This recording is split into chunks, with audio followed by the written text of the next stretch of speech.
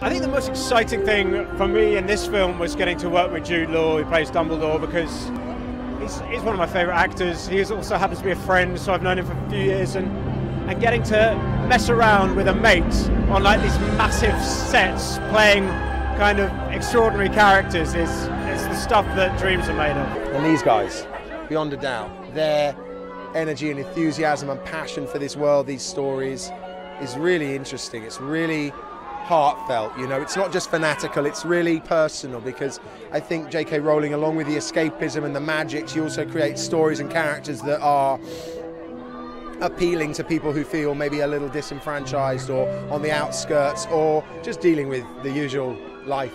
She's very, actually working with her as a writer is quite interesting, because she's not at all proprietorial in any way. She doesn't try and control things. She's open to any idea that's great, and that's a really wonderful thing.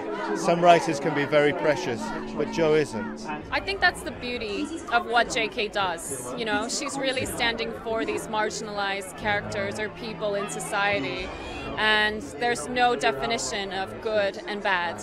You know, she creates this in-depth story for all the characters, and there's such a twist to it, and really it's about this lesson of having that choice, you know, and seeking love and not fearing.